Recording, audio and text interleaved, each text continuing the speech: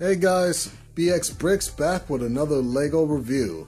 Today we got for you LEGO EarthWorm Gym. Let's check them out. So we got another addition to the video game folder that I have.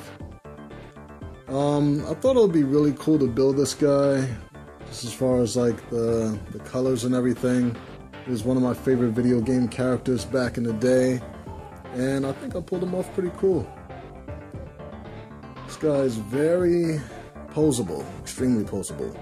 You have T-joints for only the hips.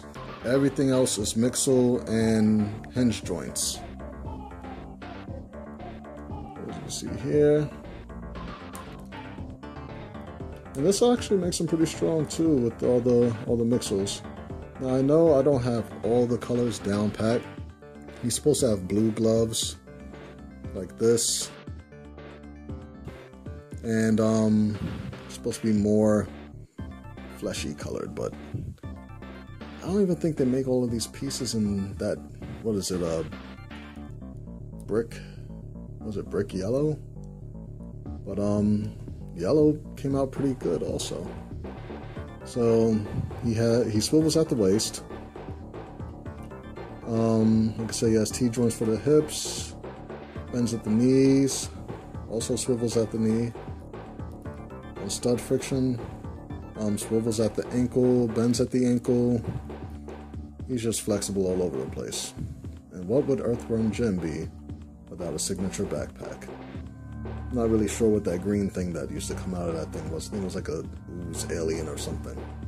But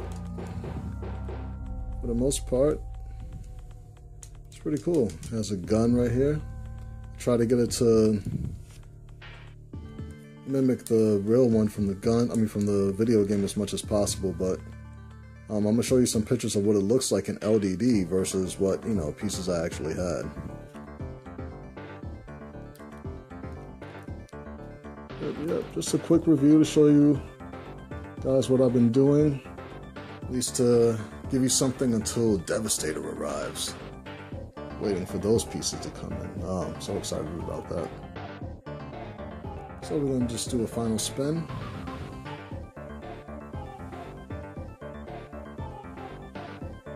This is LEGO EarthWorm Gym. We got plenty of characters on the way, new Transformers.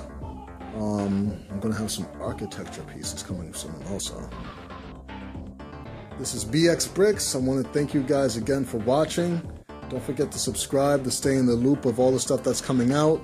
And click like, leave some comments. Email me, bxbrix1@gmail.com. Let me know if you want to see anything, if you want me to build something special for you, or, just want to see something cool.